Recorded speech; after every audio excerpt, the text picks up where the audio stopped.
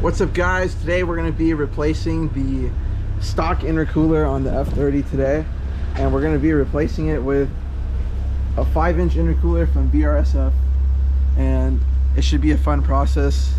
My dad and I are going to be doing this for the first time. Hi. And then there's his car. But yeah, so first step we're going to do is probably put the car on some blocks so we can get the jack under the front. And yeah, we'll probably head to that step first. And yeah, and then I'll do a side-by-side comparison of stock versus new. And yeah, now we're just gonna chalk up the back of the car so it doesn't roll back when we put the jack under and start jacking it up. We had to invent a little ramp because the jack still wouldn't fit under with one piece of wood. So now we're just building this makeshift ramp somehow and making it work.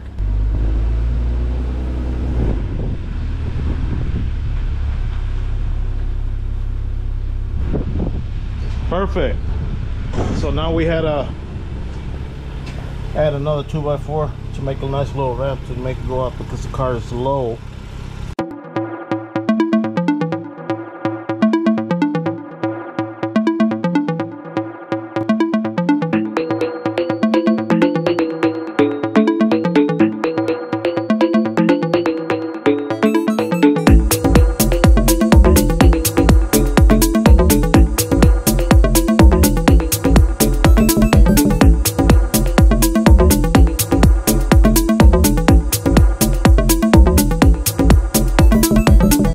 So now we're taking off the little screws, 8mm screws. These little ones. Mine are shot, but it's kind of what he's doing. Right Look, now. you're missing screw here, here. Look at one is missing here. Yep. And here. But yeah, we're just trying to get this off. I need a smaller 7. Let's see if it works. 7. I don't know what happened. It might be bigger, no? No, this one is for that one, for those screws that I took off. And those screws that I took off were one where I take that one off. Watch it, your eyes. No, I know, I just want to see something. Oh, there it is. I see it.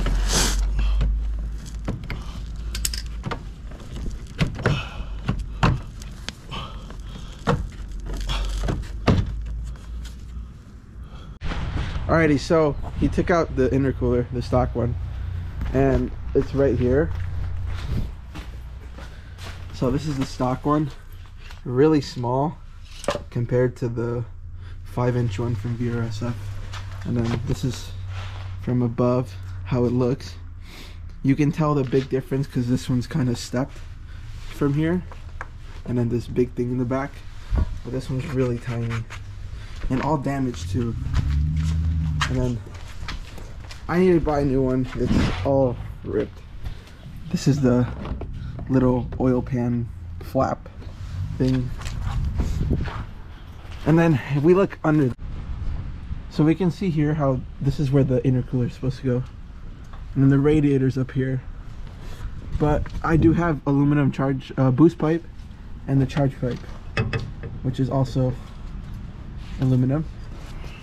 So it should fit pretty good with this new one going in. It should match really well. So we'll try and see if it goes in. Sorry for not recording, taking it out. It's just really tight down there. It's kind of impossible to show. But yeah.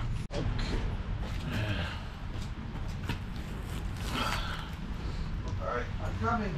Okay, let's see how this thing goes. It's heavy.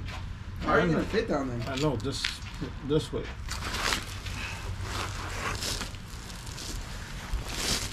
And here goes the bottom part. Do you see? This is a screw right here. And the other screw right there. The clip. See how the clip went on? And the clip went on right here. So it's solid. Doesn't move. Now we gotta put this back and where it goes.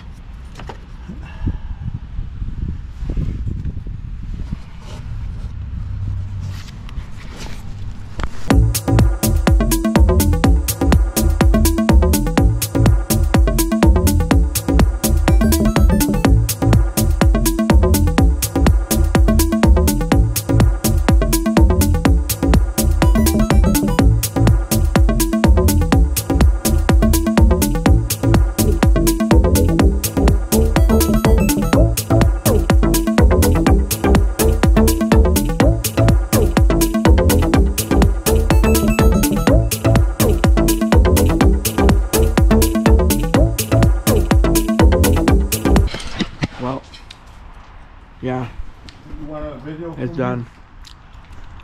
No, I think it's good. No? Everything's attached. I kind of went over a big puddle and then it broke off. But if you can see, the belly is on. The belly cover's on. If you go all the way back down here where the oil be changed, if you see, I had to give it a little invention there. Let me see if I can show you. And then what you're gonna do is open this and out. See, opens and closes like this. I had to do that invention because that's how we got it. So all right, that's it. Belly is on and everything is done. we started the car and it sounds good. Everything's running fine.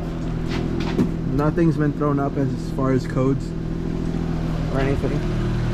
We're gonna go drive it to go see if there's any like leaks or anything, which I doubt there'd be because it looked pretty tight when we put it on. But yeah, I'll take you guys on the drive over there or whatever we decide to do, but that's about it. All right, so we're gonna do the first pull here with the new intercooler on and see how it goes.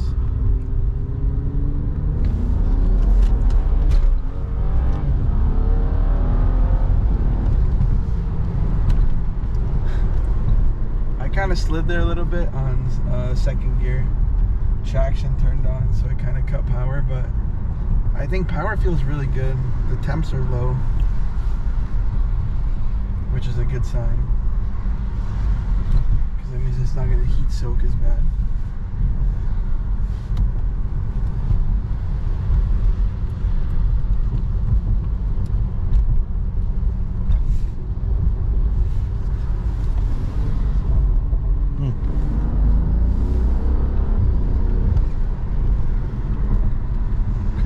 Power overall. I mean, I don't know how I would tell the difference unless there's a lot of heat, obviously. Right now it's raining and it's 44 outside. So unless it's like summer, I wouldn't know if this thing really works as good as it's advertised. But so far it looks like it works. And overall I'm happy. I'll probably do an update video in the summer when it's actually hot. But other than that, I appreciate you guys watching, and I hope you guys liked the video, and I'll be doing more videos soon of doing more stuff to the car. So yeah, thank you guys.